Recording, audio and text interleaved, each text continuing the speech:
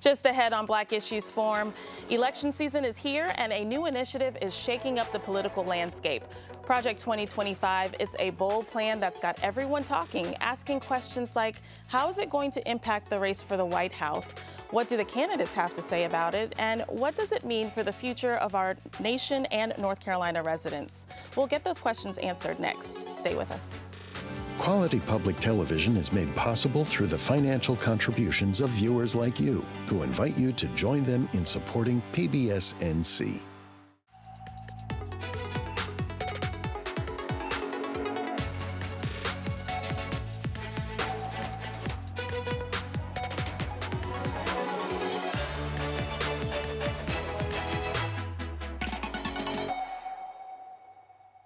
Welcome to Black Issues Forum. I'm Kenia Thompson.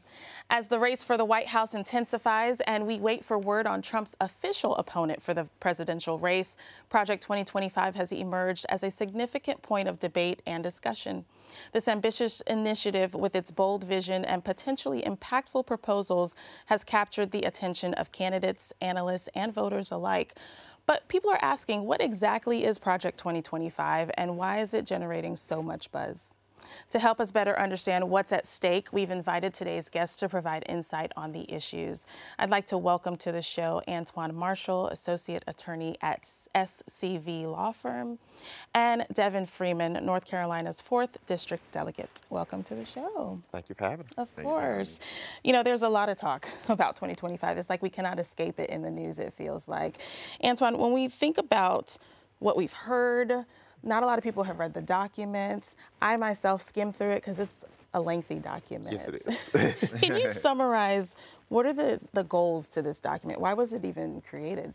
So the Heritage Foundation, who is the organizing body who created Project 2025, every presidential cycle since Reagan, they have instituted what's called a mandate for leadership. Mm-hmm. This is Project 2025 is the 9th mandate that they've done, or a version of this that they've done. Okay. It is far more expansive than any of the other mandates for leadership, probably going back to except for the first one that they did with Ronald Reagan. The goal of it is pretty simple. They're trying to lay out what the conservative ideology is, or their hopes for the next Republican commander-in-chief is. Mm-hmm. Now, it's important to notice, and I know Trump has come out and said that he is not associated or affiliated with Project 2025, but because they are a nonprofit organization, they can't officially coordinate with the campaign. So they can't officially say this is the plan for Trump or for a Trump presidency, even though that's exactly what it is. They're planning for the next Republican president to get in office. So, you know, you've made a great point. They've made an argument that it's not necessarily a Republican thing. But, Devin, in your opinion, why? Well, let me ask this question. Why is it even more important, I guess, this election cycle? Because you said this is the 9th iteration of something like this. Why is this so important this time? So, like, as you just said, like every election cycle, each election cycle is important, but this is the most important one. When we talk about what the Republican agenda, you see something similar to this document back in 1921. Mm-hmm. You also have 1973 as well as 1981. And what you see during these times and during those Republican administrations was something similar to this document. And the thing is, this is when people look at it, this 900-page document of Project 2025, this isn't, when you hear that quote, you know, the more things change, the more they stay the same. This is what is happening. So you've had similar documentations like this in the past. That was a mandate for leadership for the Republican Party, and they used some of this as a strategy for going into the administration. But however, by the grace of God and luck, that these principles never actually got carried out to the full extent. And so, for instance, in the case that which probably wouldn't happen, Donald Trump becoming president, he wouldn't be able to take in all these initiatives such as like taking out FEMA, taking out the Department of Education, as well as all these other initiatives that are such deregulation and pullbacks on of the American agenda. So when I look at that in itself, it's like this is just a Republican strategy that pulls us back rather than puts us forward. And that's why we need Kamala Harris in office, so that her being president could push us forward. And I know you had talked about why this is so important and why there's so much emphasis on this mandate versus the other ones. Again, you talked about the length of it. I think this is probably the broadest stroke they have, like I said, going back to the Reagan administration. I mean, it is over 900 pages of policy ideas. And again, though they try to distance themselves from it, the Project 2025 is broken down into 30 chapters, each one covering a different department within the administration. 25 of them were written by somebody who served in either the first Trump administration or his transition team. Okay. Right. So as much as he distances himself from it, the odds are that these are going to be the same people who would serve in a second Trump administration. Okay. Correct. And then also what you see is J.D. Vance. He also wrote a foreword for the next book that also talks about Project 2025 as well. Okay. So as much as you see the Republican campaign like distancing itself from Project 2025, and also Donald Trump coming on air saying that he's not a part of it at all, is a lie. Because more than anything is that you have part of your administration from before that's connected to Project 2025. You also just saw recently that the president of the Heritage Foundation just stepped down because of issues that Project 2025 has done for the Republican campaign. And that's what you're starting to see, because the DNC is starting to combat that, talking about what is Project 2025 and letting it being aware, because this has to be put on notice. Like, this is something that not only pushes African Americans, but also other coalitions and also other minorities, and it crosses more than just race, but also class. Right. So when you're putting the working class man and woman behind, rather than pushing forward and actually protecting labor rights, this is an issue for all working Americans. Well, let me ask a question. So, like you said, Trump's camp has distanced themselves. Kamala, and before Biden stepped down, he as well, were acknowledging it, talking about how obviously this would not be a thing if they were to hold office. But let's break it down. If we have more right-wing representatives in the House, can this still be adopted even though we choose a Democratic president? So yes, it can be adopted in certain ways, and we've actually seen some of Project 2025 being enacted in other ways. Right. This past Supreme Court term, one of the major goals of Project 2025 is to dissolve what they call the administrative state. And so the way that the federal government has run since probably the 80s has been through the administrative state. The departmental agencies would help regulate things. So just take like the Clean Air and Clean Water Act. It gave the EPA broad power to enact, to control and make sure that we get clean air and clean water. So basically, the Clean Water Act would say you can't dump pollutants into the river. And then it's up to the EPA to say, okay, what's a pollutant? How much is legally safe for people? And so that's been the administrative state, and that we've operated under for a long time. This recent Supreme Court decision, which again is not associated with the presidential race at all, but they overturned what was called the Chevron doctrine, which basically gave those administrative agencies the right to say, hey, this is a pollutant. This is what, you can't dump this and have the authority. And that basically the Chevron doctrine says, we're going to defer to the EPA to decide what's a pollutant and how to interpret these congressional statutes. The Supreme Court overturned that and basically said judges will now have the ability to determine. And so there was another case that came before the Supreme Court in which they were talking about the Clean Air Act. And Neil Gorsuch basically said that the EPA doesn't have a right to say whether or not nitrous oxide is a pollutant. Right. And those are the decisions that are going to have massive impact, even outside of who wins office, as far as the executive, just as far as the judicial branch. So while Project 2025 talks about the playbook for what the executive can do, because again, they're doing a lot as far as hiring at those agencies or undermining or getting rid of some of those agencies, as Devin talked about, they're still also talking about putting people on the bench. And the Heritage Foundation has been very influential as far as getting our judges. So even outside of who's the executive, because this is the playbook for what the executive can do, there's still policy ideas as far as how conservatives want to run the country, how they want to run government. Well, let's start digging into some of the ideas around policy. So the first one I want to talk about is cuts to Social Security and Medicare, which, there's rumors that by the time I'm ready to retire, I might not be able to retire because there may not be any funds unless I've saved some on my own. So let's talk about some of the specific changes that are being suggested for Social Security and Medicare. So when you look at Social Security first, what you see within the document for Project 2025 is the increase of age for people to retire in order to take out on Social Security. So what you're going to see is age of 70. So, and the proponents of this the reason why they want this is regards of when you increase the age in regards to requirement, you're going to have less and less people be able to get to that and be able to use the advantage of it in regards to just be able to take it out. And then when we talk about Medicare and Medicaid, and particularly what you start seeing for Medicare is the instance of not being able, you're starting to see 21 million people is going to be affected if we end Medicare or take away some of the regulations of it. And then what you're also going to see is pre-existing conditions. So you're going to see 100 million people affected by that as well.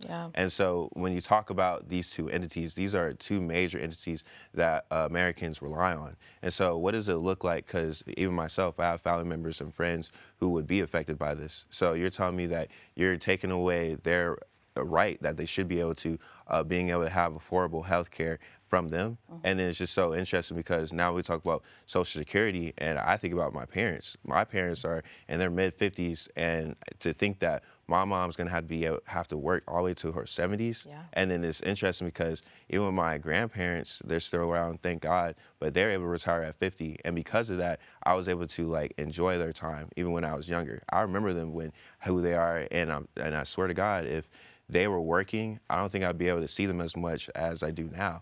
So, I mean, indeed, we have to talk about how this not only affects our generation, but also our kids and our grandkids in the future. Talk about quality of life, essentially. And I think it's important that this being the Black Issues Forum, when we talk about how these policies impact African Americans, that raising of the age, it does have a racial impact, because African Americans on average live about 7 years less than our white compatriots. So when we talk about raising that age, that means less African Americans are going to enjoy the benefits of the money that they put into Social Security. But privatizing Social Security has been a cornerstone of right-wing philosophy for a while. It has been a goal to try to eliminate Social Security or to privatize it and basically make individuals responsible for their own retirement savings and plans. And there was a reason why Social Security was put in place in the first place, was because for a lot of people, they did not have the money to live out the rest of their days. I mean, they ended up running out of money, and that was the reason why Social Security was implemented, was to provide a quality of life for our seniors. There's a saying, you can always tell what a government does as far as taking care of the least among them. You know, their youngest and their oldest. And so I think by getting rid of Social Security, you're going to impact a lot of lower income individuals. You're going to impact a lot of minorities, again, because statistically, we just don't live as long because of other reasons. And speaking of that impact to those individuals, millions of people are under the Affordable Care Act. That's another piece that is proposed to be taken away. You mentioned pre-existing conditions. That's going to come back. I remember struggling with that myself years and years ago, not being able to be approved for surgery or procedures simply because it fell under a pre-existing condition. What is that going to look like if that goes away for these millions of Americans that are underneath the Affordable Care Act now? Black people in particular. You're going to see a lot of people who are denied access to health insurance. I mean, again, these laws are put in place for a reason, and sometimes, I mean, as we get further away from the problems, we forget about how bad our insurance was 10, 15 years ago. I think when the Affordable Care Act was initially passed, I was allowed to stay on my parents' insurance until I hit 25, which allowed me to go to law school and not have to worry about what my health insurance looked like or covering that. I do have a pre-existing condition. I have narcolepsy, which would prevent me from potentially getting insurance. And we've seen cases where insurance companies have denied people for childhood obesity. And so we saw the impact of COVID. And people with pre-existing conditions were the ones who were hardest hit by COVID. And so we know what the impact of this is going to be if we remove millions of people off of health insurance, if we allow insurance companies to decide who gets health insurance, because again, while health insurance is a great option, it's a necessary for society, we also realize that insurance companies, they're designed to make money.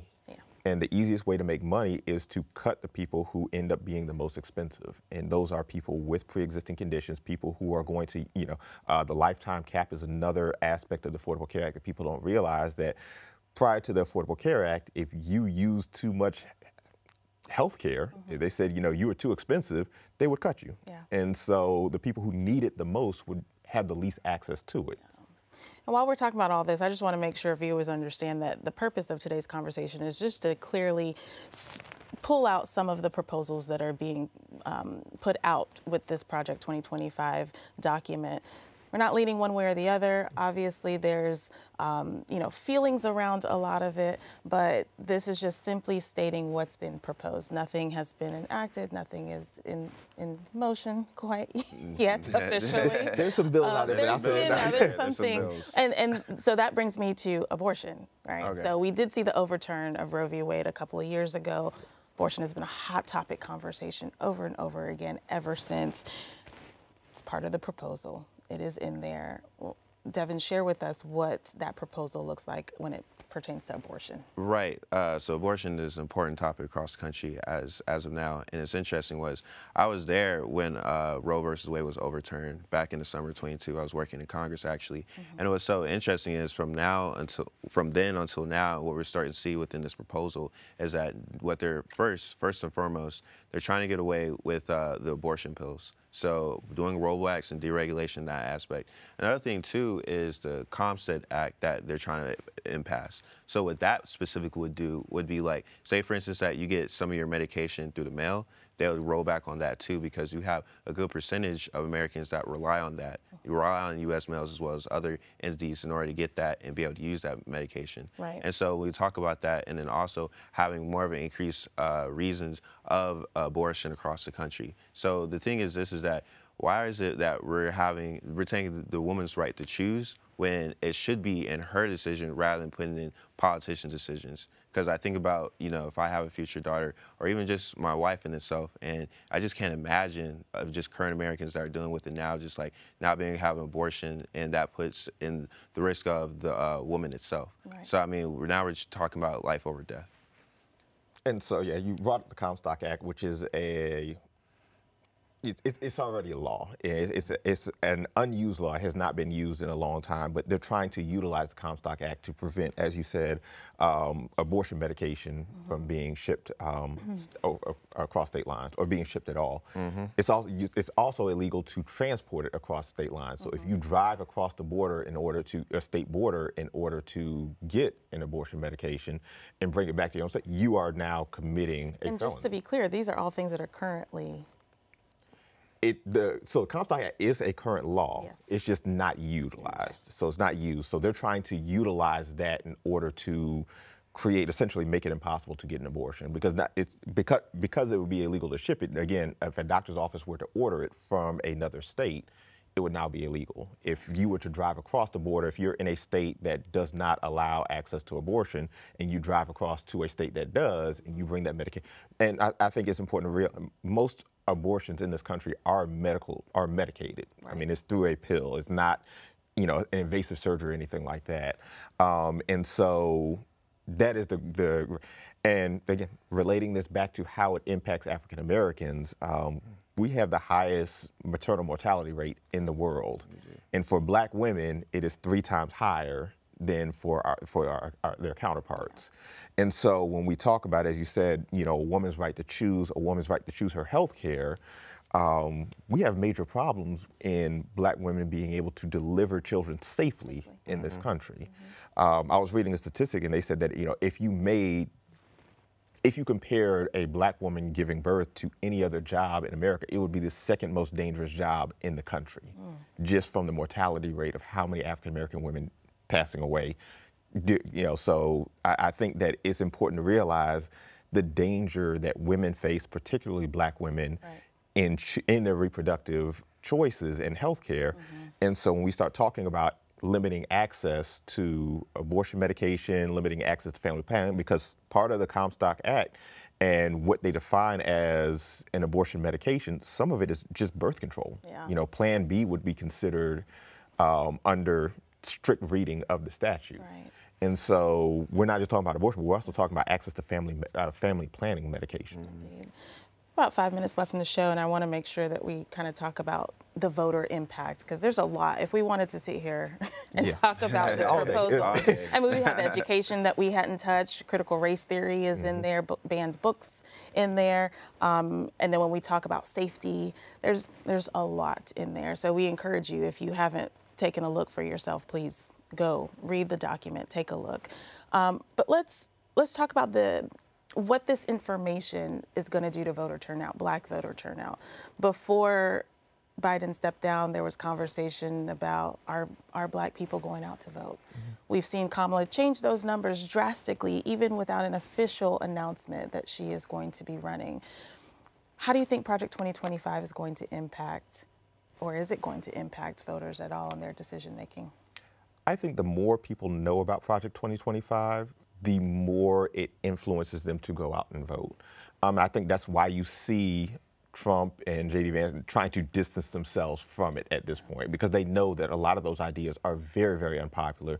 The more they talk about the ideas, the more people realize. And I think it's going back to, when Trump was his first term, when he tried to get rid of Obamacare. And when they rolled out what their plan was, it was very unpopular, and that's why it never went through, because people, realized how bad it was. And so when we see the Trump campaign out on the campaign trail, he speaks very vaguely about policy. Now, I don't think he's not really in tuned in policy. So we know that a lot of the policies that would come into a second Trump administration would come from these outside sources of people who are associated with Project 2025. So we can see the details of policy, we see how unpopular they are. And I think the more people know about it, the more likely they are to show up to vote, and which is why they're trying to distance themselves. I think the Heritage Foundation 2 days ago said they're actually going to shut down the policy wing of Project 2025. And I think the other important part about Project 2025, yes, there's this 900-page document of their policies, but I think the other dangerous part that people are not paying as much attention to is Project 2025 is supposed to be creating kind of a LinkedIn for conservatives. And so they're trying to vet over 10,000 potential federal employees based solely off of their adherence to conservative philosophy.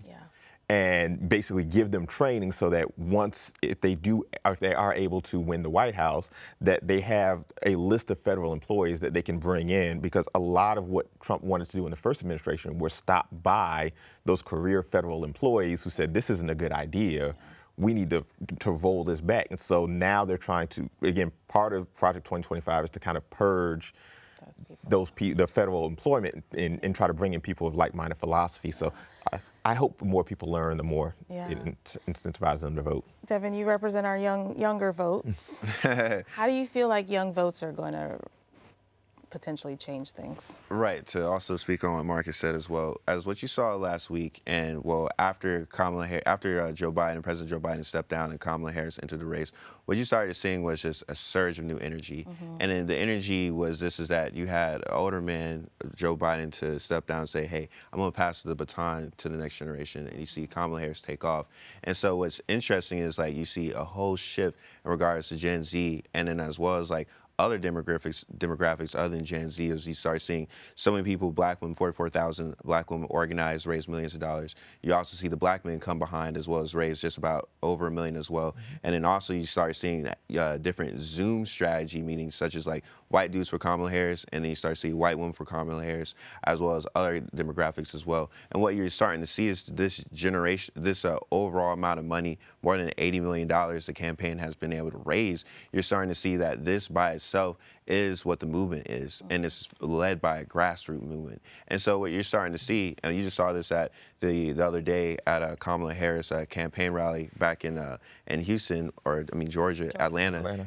And you start seeing just people talk about why did Megan Thee Stallion, why they use her to be there, and that's because you have to see what is the cultural relevancy, and the campaign knows that, and that's what you're starting to see youth get behind, because they recognize that this is the platform. Unlike Trump doesn't have a clear policy platform, you see Kamala Harris does. You see what she's been able to do, being qualified, being able to be a district attorney, attorney general, U.S. senator, and now being the vice president. This woman is more than qualified and understands the youth.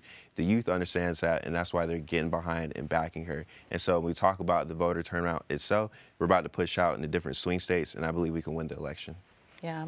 And, you know, it's so important that people get out there and vote. And a lot of voter misinformation is out there. Yes. So we've got a graphic that we want people to take a look at, scan as Election Day gets closer and we get closer to making that vote. We want our viewers to know that PBS North Carolina wants you to be prepared so that you vote with information and you vote smart.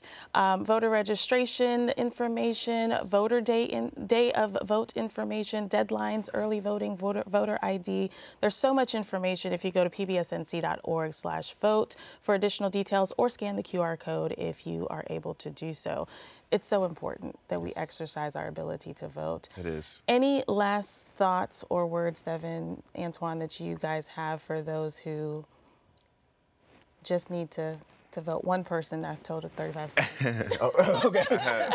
I would say this more than anything is the change that we want to see starts with our right to exercise, our right to vote, as well as doing other things within the community to bring the community together. When you see throughout the history of this nation is that when we show up, we can make change. And that's what it's all about. So that's the call to action, not only to the youth, but also the older generation as well, because we see through collective action itself, through collective bargaining, we can make a change and push us forward in the right direction. Great. Devin Freeman, Antoine Marshall, thank you so much. Thank you. Thank we you. thank you for watching the show. If you want more content like this, we invite you to engage with us on Instagram using the hashtag Black Issues Forum. You can also find our full episodes on pbsnc.org/Black Issues Forum and on the PBS video app. I'm Kenia Thompson. I'll see you next time.